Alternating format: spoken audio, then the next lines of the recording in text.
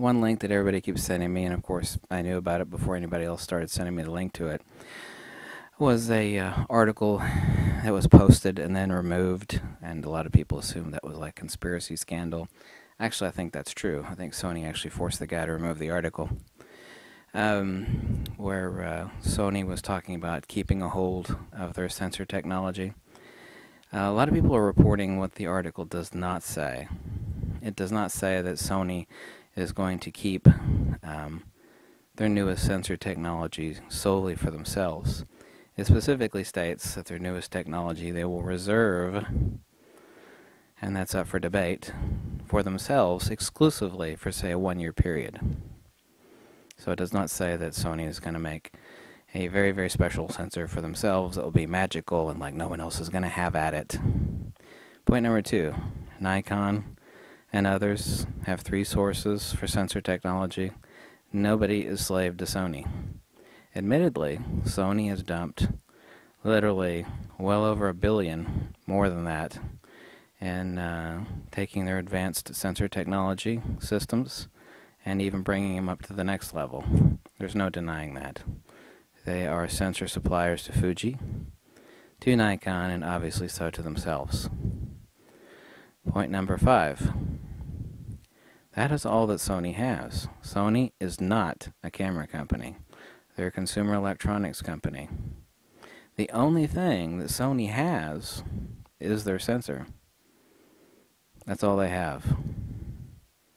There's nothing special about their cameras. They don't make lenses. The only thing Sony has, as far as under their roof, that other people want or in competition against, are their sensors. That's their sole playing card. That's all they have. Nikon can go other places for sensors. They want the best, and Sony has invested the money, the countless hundreds of millions of dollars into their sensor tech. The specific sensor tech that Sony is talking about is the new RGBW sensor with the white trans photo site, which will require special demosaicing raw firmware to interpolate those images, but nevertheless, it has about 30% better dynamic range in crazy-ass low-light situations. RGBW sensor. Red, green, blue, and the W, the trans photo site. The white photo site. That is technology, by the way, invented by Kodak. Excuse me. Kodak in 2007, perfected by Sony. Those sensors are already being generated right now. That is going to be the basis of the A7R3, or whatever they're going to call it, and that will be the sensor technology for Nikon's new flagship camera, presumably.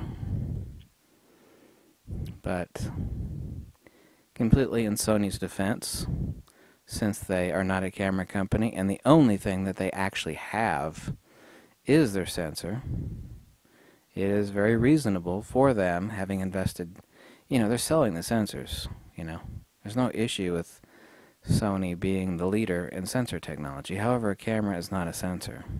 It is an image processor.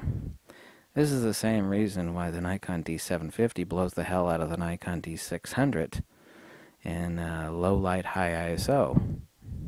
They're the exact same sensor. Because the camera is not a damn sensor. It's an image processor. 80 converters, SNR firmware, signal interpretation. The algorithms of ISO. ISO is not part of the exposure triangle. ISO is input gain. ISO is not part of the exposure triangle.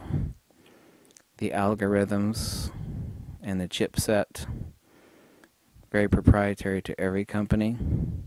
That's as important as the sensor is.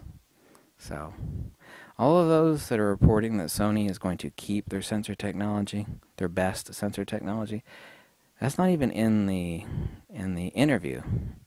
So where people are gathering that from is absolutely nonsensical. They stated that they would hold on to that for a year or so. That give themselves an advantage. And in their defense, it is wise for them to take that advantage because that is the only advantage that they have. They have no glass.